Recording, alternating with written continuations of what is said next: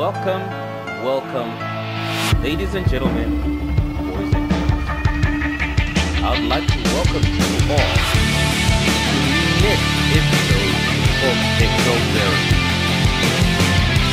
In today's episode, we're going to be talking about sims. Whether it be Ghost Simulator, simulated racing, life simulators, all the simulators you can ever think of. And we're going to be asking a very crucial question. Are sims a gateway? Thank you very much. I'd like you to sit back, enjoy the racing, listen to the banter, and let me know what you think. Welcome to Pixel Therapy.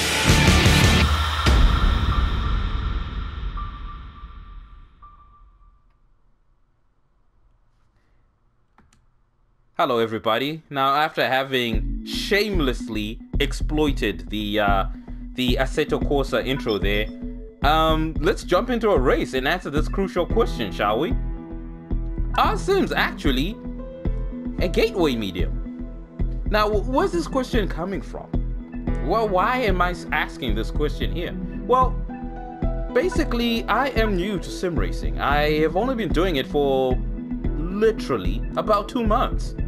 And my background prior to doing this was that I didn't play a lot of racing games. I mean, yes, I did own a copy of Need for Speed, or I don't know what other racing game is out there. I think it was mostly Need for Speed, actually, if I think about it. I did own a copy of Need for Speed, and I did play that on my pad, and I did enjoy playing those games. I think the most serious race I did pick up was Gran Turismo back in the day, but I didn't even play that with a wheel. I did it with my pad. That was my relationship with sim races. And with regards to watching motorsport as a motorsport enthusiast, yeah, that wasn't me. I wasn't the guy who turned on the television to watch cars zoom around on a lap for however long, 90 or so minutes. That wasn't my jam. I had nothing against it, but it just wasn't me. So what happened? Well, essentially what happened about 2 months ago was I was bored, and I noticed that they had a discount wheel for a Thrustmaster wheel. It was the T80, which is a very cheap, low entry wheel.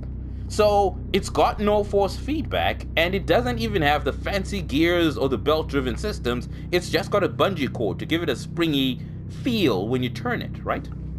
And it came with a really cheap, simple set of pedals.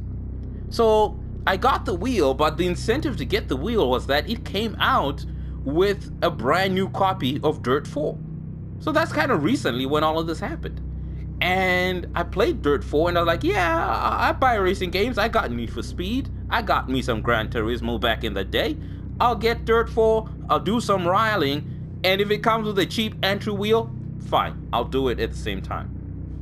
Got the wheel, fired up the game. Oh my goodness. Oh my goodness. It was a love at the first sight. I was in love. And I thought to myself, this stuff is awesome. Why have I've been playing video games for over 10 years. Why am I only just noticing this? But anyways, enjoyed it. I loved it. And then I jumped on the Dirt 4 forums because I was like, okay, I'm going online. I need people who are hardcore. I need people who I can race with. I really want to experience it. And it was when I went online that I actually discovered this deep, rich sim culture. And I realized that there is a lot more to do, to learn, and to grow in when it comes to sims. So, after a romantic dinner and cuddling up to my girlfriend and doing all kinds of chores, I convinced her to let me upgrade my wheel, which mind you was less than a month old, to a T300 Thrustmaster wheel, which, if you guys know anything about consumer wheels with force feedback, the Thrustmaster TC wheel, when racing on a console, is one of the top branded wheels you can get out there. There are other brands. You do have your Club Sport Elite wheels, and you have from Fanatec rather, and you do have your Logitech wheels like the G29 and G27. So this isn't necessarily a whole wheel comparison video. That's not what this is about. What I'm simply saying is this is slightly more serious hardware, right? Especially for a console. If you want to go hardcore, then you're on the wrong thing. You should be on a PC. But that's a whole different cost, and that's probably not going to happen anytime soon. Me upgrading from a console to getting a rig and putting that together and then going for a direct drive wheel, because that's literally thousands of dollars right there. However, what I am saying is, for those who have made that transition, I get it. I understand. My eyes have been opened. I see the light. I am picking up what you're putting down, and any other analogy for me to simply say I understand the point. So yeah, I guess what I want to do in this video is just kind of talk about my journey and talk about how I feel from this sim I have grown, and I have started to appreciate things about the racing subculture that I didn't appreciate before. Not so much that it has changed my opinion, but it has more brought to light. So we've got different types of sims, racing or otherwise, right? And the main thing that sims are trying to do is to bring a level of realism, right, into what it is that we're doing. And I think that's sort of where sims that's the make or break point with sims. People look at sims and they judge them by their attempt to take artificial technology, the inputs, the software, the hardware, and to simulate, to artificially replicate real-world physics, laws, and rules and principles, right? And this whole make or break thing is where you get the little things that I have identified with sims that have made me enjoy them a lot more. So for example, the first thing that I loved about sims is I got to understand what the real world counterparts go through when they're racing. So I always looked at racing and I saw guys who had some upbringing that allowed them to get into a very expensive sport at a very early age and go really, really fast in very expensive cars. And I was like, good for them, kudos, not a lot of people can do it. Why are you putting your life on the line? You know what I mean? Couldn't you find an easier, more safer way to make $1 million a year, or however much they make? But I didn't understand the amount of concentration that was required. Not until I had my first sim race, and it was 45 laps, and I had to sit down and concentrate and drive the car in such a way that I was fast, I was competitive, and I was consistent. And that is something, an element of racing that I never considered. Consistency. It's not about just being fast. It's about being fast without losing consistency and maintaining it for a very long time. And I got that. And I had a newfound respect for racers. Especially, you know, the Le Mans where they drive for 24 hours?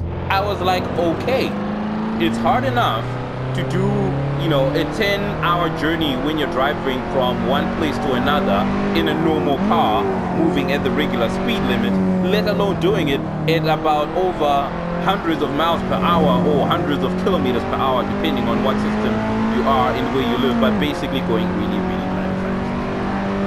I respect that for 24 hours and still be alive, let alone not wreck one of two cars that probably cost millions of dollars each to provide.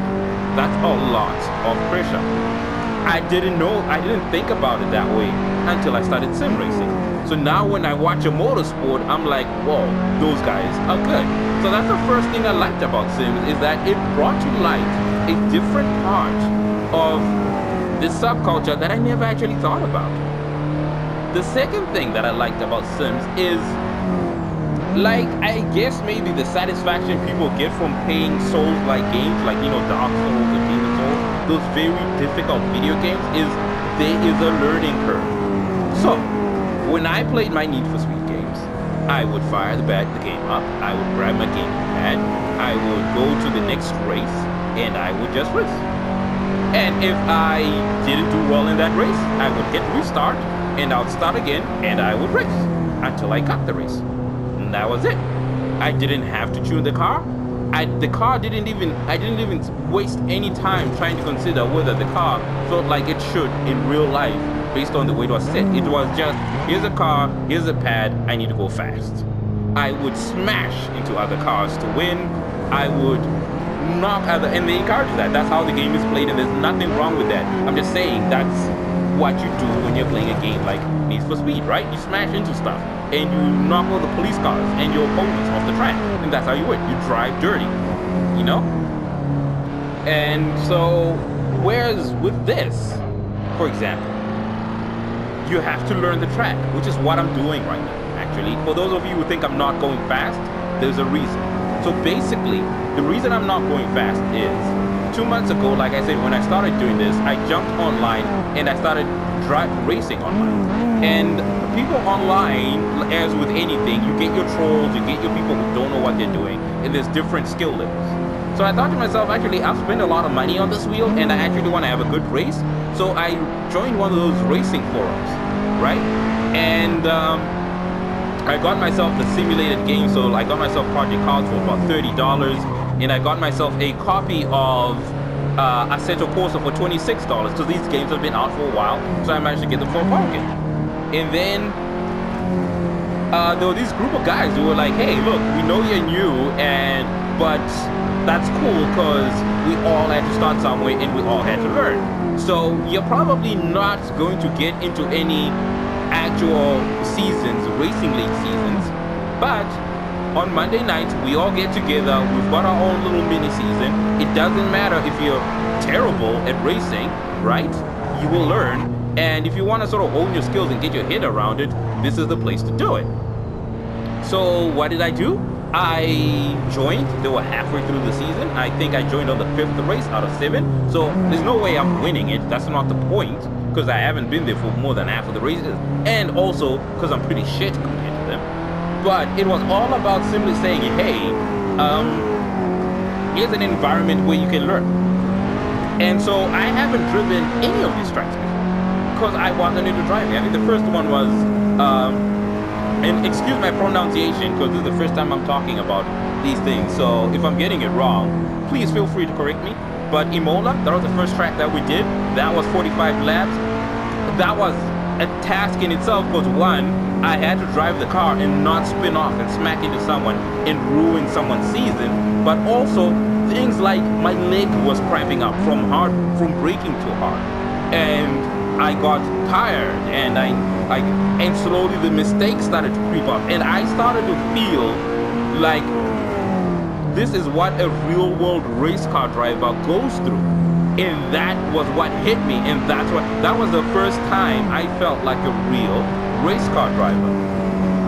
The second thing, the one that we did was Valunga. I think that's how you say it, and we did 33 laps on that as well. And again, it was a little bit shorter, but same thing. It felt genuine, it felt real. But also, the fact that I had built some stamina through practice, and I could last a lot longer, and my focus in that race just a little bit better, I could see me learning. I could see a sense of progression in my skill. I actually felt that I had transitioned from just playing a video game to actually learning skills about driving that I didn't have before. So I had to practice my left foot braking. I've just recently bought an H-patch and shifter, or a stick, for those of you that are American, to learn how to, I know how to drive a stick. My first car was a stick car, so that's not an issue. But learning how to, you know, go down gears using the heel to toe method, which if most people who aren't into racing might not know what that is. But that's basically just blipping the throttle while your main foot is on the brake. So just sort of sticking your foot out while your foot's on the brake and just jabbing at the throttle to increase the RPMs as you shift down into a gear, so that you match the engine with the clutch, basically, with the gear system. And yeah, that's technical racing sort of jargon. I didn't know that they did that, but anyways, the point is that's something I want to learn. There is a learning progression. So, like I was saying, that I haven't raced these tracks before in this racing game. So my process is, I jump on a track I've never been before, like this one. I put the racing line, like this time, as you can see on the screen.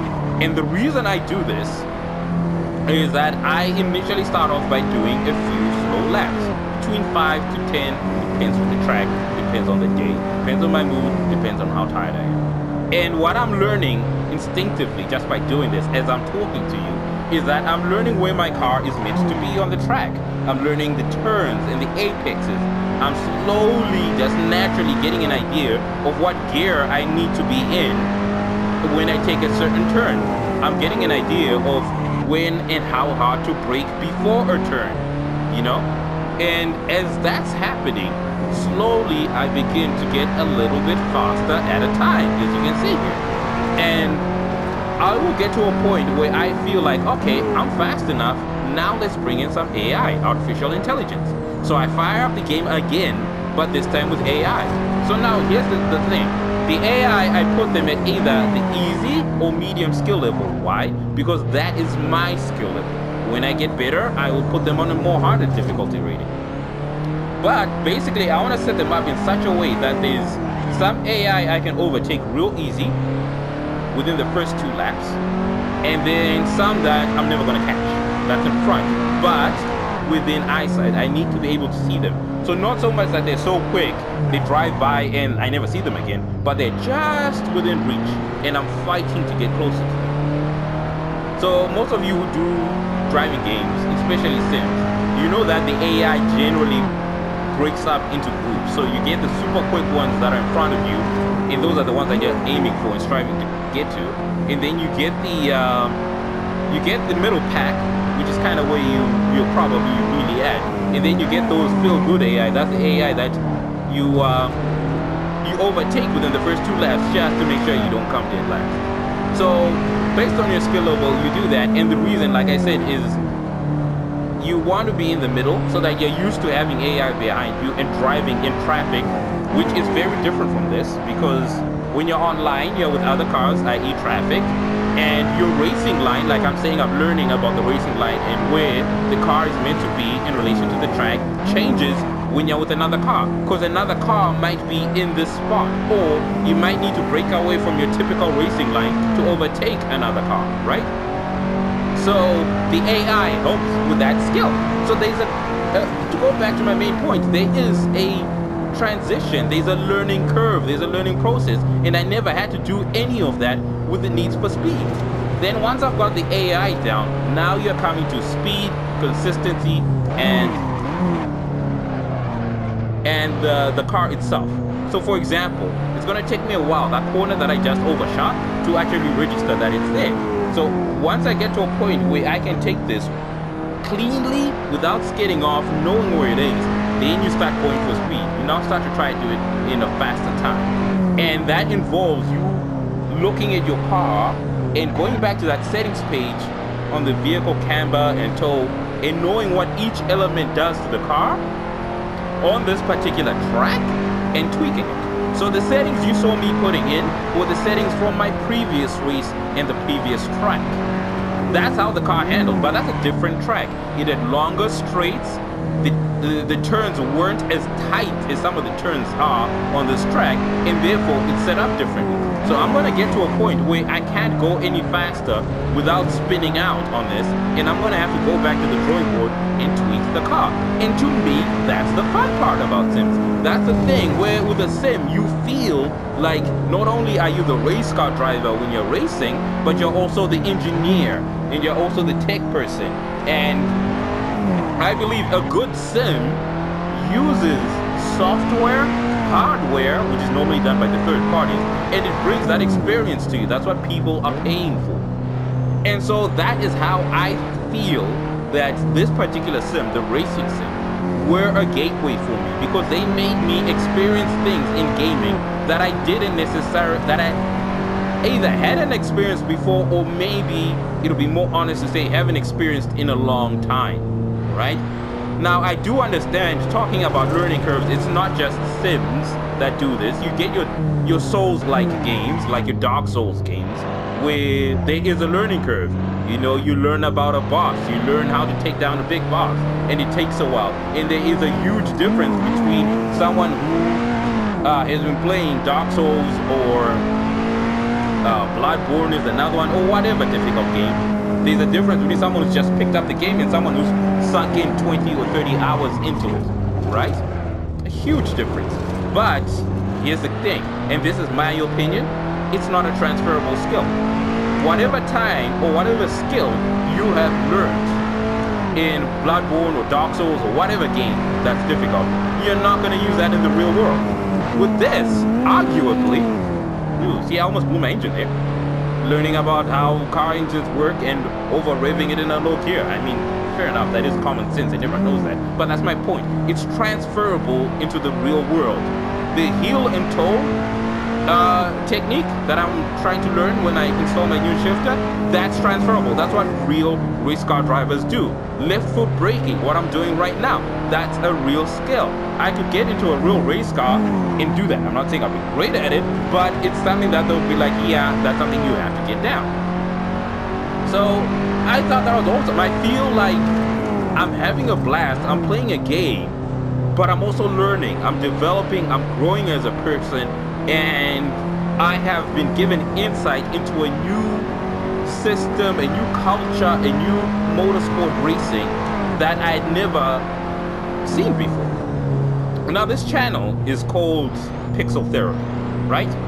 And in my mind, from my opinion, on a very high surface level, therapy really is about you going to someone else, a psychologist with medical degree, and you sort of talking about whatever it is that you're going through, and them putting a different perspective on it based on, you know, psychological science, right? But basically what they're doing is they're allowing you to look into a particular issue with a different set of eyes, and maybe take some time to look into some insightful ways of thinking about something.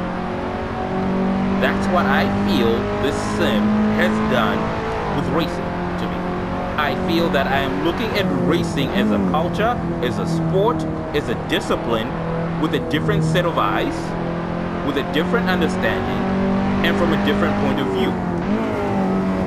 That is kind of a therapy. And that, to me, if you're playing a game and it does that, that's what this channel is about. It's talking about issues like that, and I think that's a good game. Another game that I've sort of seen that maybe has got to do with that, which isn't a sim, and I'm not saying only Sims do this, one that is not a sim that does that apparently, is the new PlayStation exclusive. It's called Hellblade. And the main character that you play there apparently is schizophrenic, I think, or don't quote me on that, but they have some form of disorder. And all the combat and the fighting in that game is actually her fighting her demons in her head. But apparently it was done so well that it brought to light things like discussions about mental illness, you know, and getting people thinking about, hey, is this what someone who suffers from a mental illness could be experiencing? And not saying that that is what it is exactly, but it got people thinking about that stuff. People who maybe never had any reason to think about that stuff because they never knew anyone with the mental illness and they never had to deal with it in their lives.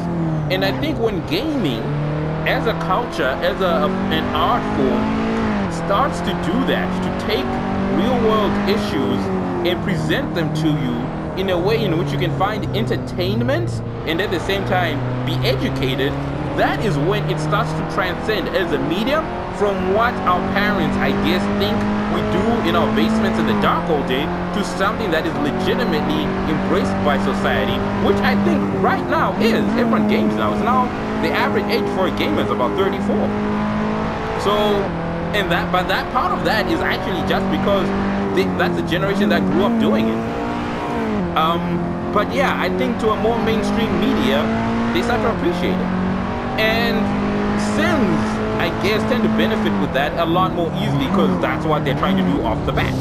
They're saying, hey, here's the real world. This is what we think our best representation for the real world and its principles is.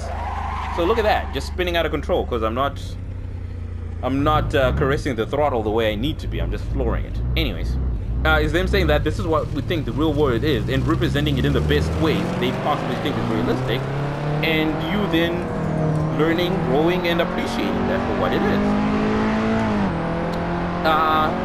So those are my takes on it. Another thing that I think, just while we're on the subject, is the issue of technology.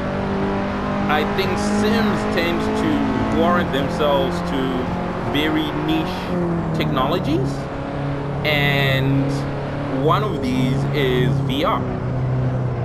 Now we've got all of these manufacturers coming from different places, be they PC or console, trying to sell us on the idea of virtual reality and how it is the next best thing. I'm gonna be honest with you. I have a PlayStation 4 console. I saw the Vive, I saw the HTC, I said cool, but I'm not buying one of those. I'm not spending $600 on any of that equipment because I haven't seen it being applied in a way in which I think it justifies or it outdoes the current mediums that I think. I've seen people try and play first-person shooters in VR. I get it, but I'm not gonna pay for it. I'm not gonna pay to put on a VR headset and pretend to shoot a guy, especially with the claim that it's more immersive, and run around and try and shoot a dude. But when I move my character and when I look around with the headset, I feel like I'm in the place, but when I move my character, I can feel my butt is seated down. And then when I point out and I shoot someone, I can see my hands, but I can't see my arms. They're disconnected from the rest of my body. It doesn't make sense. There's a discord. However, sim racing in VR, well, let's look at that analogy that I put in again. When you put on the headset and you look around, does the world look the same? Yeah, you feel like you're actually in the environment. Okay. When you're driving around, you're using a steering wheel. Do you see a steering wheel in the virtual reality thing? Yes. Okay. Is your butt seated on the seat in the game? Yes, it is. Okay, then. I think VR could be the best. In fact, VR, for it to be utilized in the most best and effective way, it is through this. Racing games and flight simulation games. I think those are the two mediums where VR should shine, and I think those are the two mediums that VR needs to aggressively attack. They can try to sell themselves to any other person out there, but there is no reason why HTC, Vive, and Oculus Rift and the PlayStation 4 are not fighting to ensure that they are on every racing game out there, because I think that's the only time someone will pay that amount of money and think that they've got the full experience without having to make any compromise. The only compromise you would make is the lack of G-forces when you're racing, because your body would feel, oh, I don't feel my body being pushed side to side as I take turns. But that's where the wheel comes in, right? The wheel with the force feedback was designed in such a way to try and compensate for the lack of G-forces as much as possible. And then you have the wheel rigs, the ones with the motorized seats that actually shifts you back and forth. So the equipment is there to try and compensate for that. So that's not the VR's job to do. The VR's job is already done with the racing. So that's another thing where Sims could come in to introduce new technology. That's the point that I'm making. I'm going to bring it back home to Sims. Is that new technology should be tested and perfected using Sims. Because the Sim audience is willing to fork out that kind of money to try new technology that makes their Sim more realistic. You know, they're the only people who go out and spend $800 on a steering wheel. No other gamer does that unless he's into sim racing. You know what I mean? So, yeah, I think Sims are a gateway thing, and I guess what I kind of want to do is find out what Sims do you guys play? What Sims have you tried? Did you enjoy them? Did you stick with them? Did you commit and actually get into it more? If you did, what hardware did you have to buy? Did you have to, are you in a relationship and did you have to bribe either your girlfriend or your parents or whomever to actually fork out the cash for this sort of thing? Yeah, just let me know. And I'm starting to spin out of control here. I did a pretty clean race, but I think I'm really getting into talking quite a bit. And I'm starting to get distracted. And also I think partly it's because I'm now starting to push the car to see how quick I can go. But yeah, Sims. Are they a gateway media? Yes or no? I vote yes. I was never into racing. I'm now more into it than anything else, and it started with a sim. It started with a sim, done well. It started with, and yeah, you can argue Dirt 4 is not a sim, but it's the same thing. Look at that, I blew my engine. Engine's not working.